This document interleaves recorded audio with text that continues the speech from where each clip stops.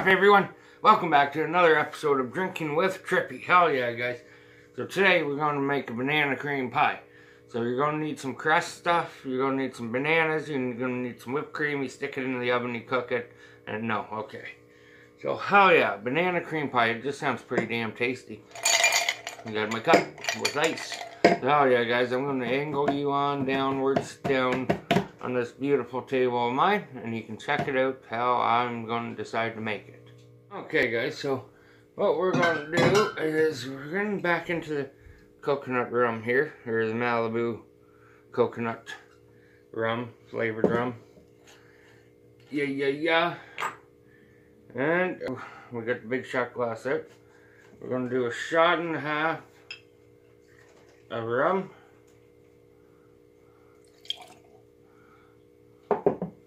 I'm going to do a shot and a half of banana. I'm going to need to get more banana stuff too, damn.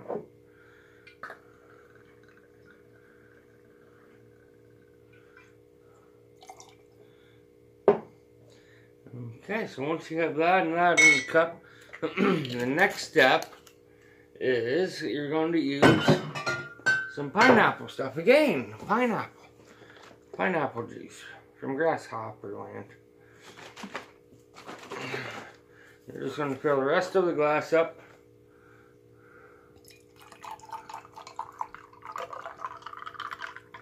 And I'm going to fill it all the way. I like it so I can swish it and take a sip.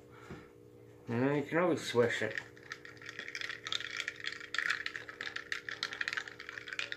I can't swish.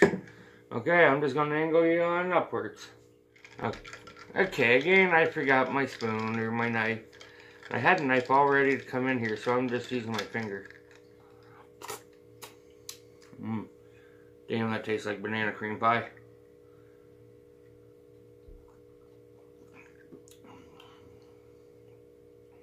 Kind of banana, yeah.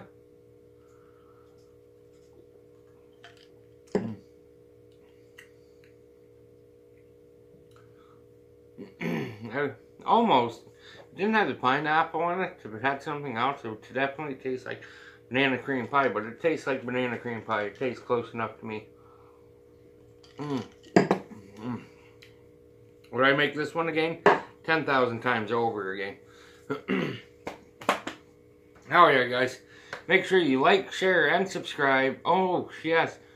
Yeah, I guess I already said it. Even if you don't like it, like, share, and subscribe.